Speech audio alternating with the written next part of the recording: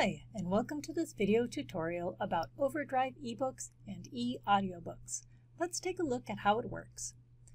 From the library's homepage, click on the Articles and Databases link in the left sidebar, which is where you'll find all of the library's ebook collections and databases. Click on the eBooks button at the top of the page. In the eBooks section, click on OverDrive to open the collection.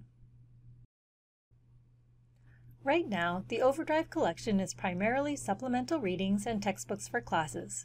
There are a couple of ways that you can search OverDrive. You can type in a search by clicking on the search icon. Once you start typing, you'll probably see your title come up. To see another search option, let's return to the home page by clicking on the COS logo. You can search by browsing different categories.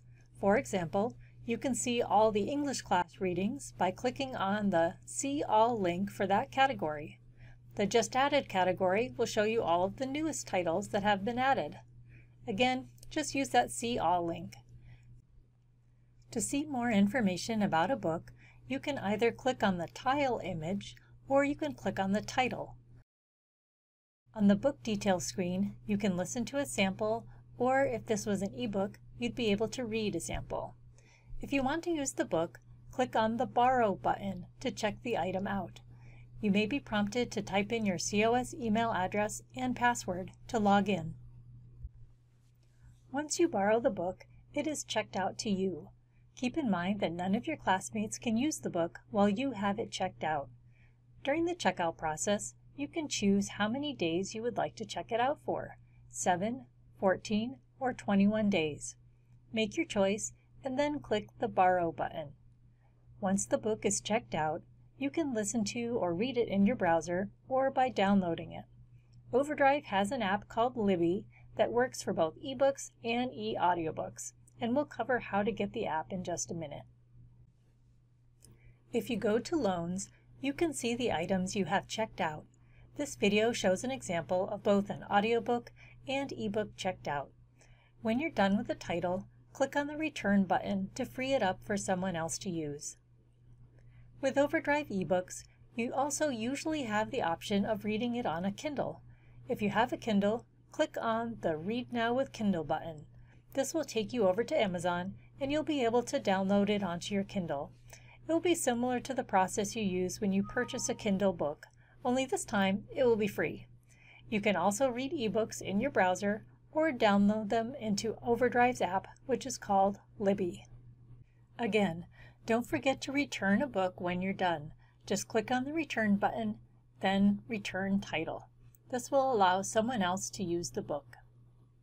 Since there are a limit to the number of people who can use a single title at once, OverDrive has a waiting list feature. This is called placing a hold on the book. Let's look at an example.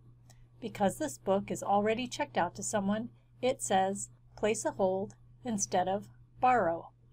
To get on the waiting list so that you are notified when it has been returned and made available, click on the title and then the Place a Hold button. Log in with your email address if needed and click on the Place Hold button. You will receive an email when it is your turn to use the book. Your holds position lets you know where you are on the waiting list. Getting on the waiting list for a book has another advantage. It lets the library know that people are waiting, so we can consider purchasing more copies so that you can get your turn with the book quicker. You will probably want to use the Libby app if you are using a mobile device.